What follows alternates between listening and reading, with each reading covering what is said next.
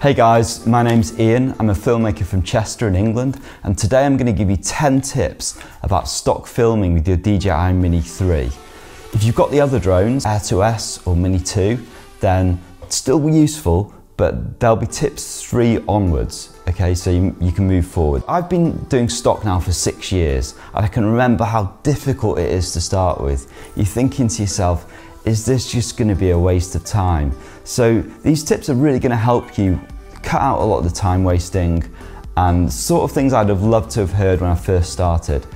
You know, the first few months I sold very little and eventually built up a solid portfolio, and it became my main source of income. I even had some shots on Netflix such as I Am a Killer and Unsolved Mysteries. So your work can get out there. Tip number 1 is to focus on landscape filming. Now, you would think with all the TikTok and Instagram reels and everything, there will now be a demand for vertical video, and having it on this drone, it'd be very tempting to think this is an opportunity. But actually, I decided to speak to Pond 5, and they've said right now there isn't a huge amount of demand for vertical video. Now, you're welcome to upload it, and I've personally uploaded a few videos just to see how it does, but I am going to save any vertical videos I shoot onto a hard drive. Tip number 2, this is again specifically for the Mini 3, is to think about the upward facing gimbal. Stock footage is very competitive. There is a lot of work that's been up there for a long time, but this gives you the ability to capture shots that have never been seen before, or would have been very difficult to capture before. So let's just give an example. Wind turbines. Now, there is a demand for these shots, but there's a lot of competition. With the upward facing gimbal, this gives you the chance to get to high up objects in unusual angles, and just might give you an edge above the competition. So think about that, think about how you can use this. Tip number 3 is, for stock video, you really do need solid shots, technically solid shots. You don't want to have any jerky motions. A lot of beginners, I feel like, they send the drone up and then they want to have a look over here, they want to have a look over there. You really think about in Hollywood, a lot of just going forwards or doing circular shots, really popular shots, and I've found with stock footage that sometimes the simpler shots are better, but you do want to have all the, you know, good exposure. Recommend using ND filters. I use Freewell. It's great because it gives you a pack. So just no problems with the footage. That'll save a lot of rejection from the creators. Tip number 4 is when you want to shoot, think about, you're going to get to a certain area, you've planned, I want to go here, I want to capture the lake, I want to capture the buildings, I want to capture these things, but also think about minimalism. In this shoot here, I arrive and straight away I film the trees first, because otherwise if I'm focused on capturing the lake and capturing this lovely abbey, I'm going to forget about filming the trees, which probably have got a better chance of selling in stock. But like I said, this gives you 3 different opportunities to sell, all in the same location. Look for ideas from television and also documentaries. It's fine to look at the stock sites and see what's up there, but you actually want to look for gaps in the market where maybe you've seen, I've done it where I've looked on a documentary and seen something and then create my own version. And stock producers haven't done this before. Try and incorporate people in your shoots.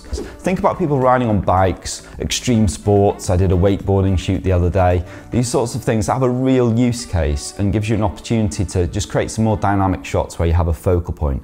And I would recommend getting a model release form for these. So you can get, there's plenty of online apps you can use. Very simple, just explain to people what it's going to be used for. And it just gives more of a story to your shots. And also, if possible, incorporate your shots on the ground as well with this, because that's amazing for the people looking through. If they're able to go from a normal shot then to a drone, that will really give you the edge and be able to create a story afterwards and use your shots together.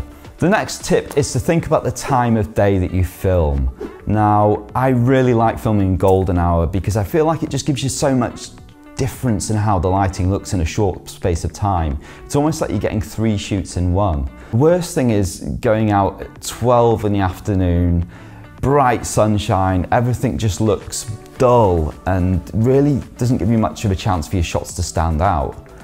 I would also consider doing overcast weather. You can give you really moody shots, kind of like almost like Game of Thrones, It all depends on what the story. Think about the use case and then the weather, adapt it towards that. The weather, it's almost like your own lighting crew, and by planning when you're going to do it, you're telling the lighting crew what you want them to do. The next tip is to do with editorial content and buildings in particular.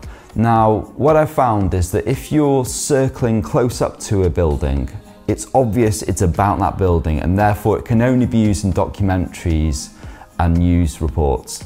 It cuts out advertising. So you do want to get some wide angle shots as well, which even though, as you can see in this, it does include the same building as before, this is actually classed as commercial because you're not honing in on it. So make sure you vary.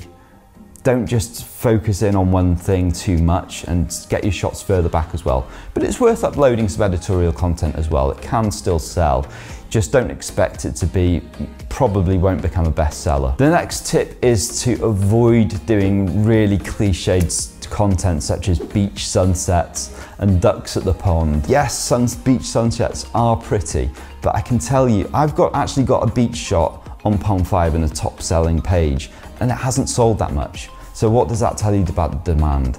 I would seriously think more about things like cities and also environmental issues. We said before about people. Think of an actual story, not just because you want to create some pretty shots. They might be great for Instagram reels, these sorts of things, but for selling stock footage, unless there's a story behind it. So you could do a beach sunset with a person dancing. That creates a mood and it makes your shots stand out from the pack. So yeah, I'm not telling you never shoot at the beach, but it has to be something specific. Maybe there's a really unique cliff on that beach. Then hone in on that, create something unusual. The next tip is to do with grading. So the way you want to think about this is you're walking a tightrope and you want your shots to be appealing, have nice contrast, have nice colours, but not too far where you're creating a look, because that's the job of the editor. Now, you can upload on the Mini 3, this would be D-Cine-like. If you want to upload the flatter footage, you can do. I've spoken to Pond 5 about this, and they recommend, if you're going to do that, write in the description that you've also made it available as graded.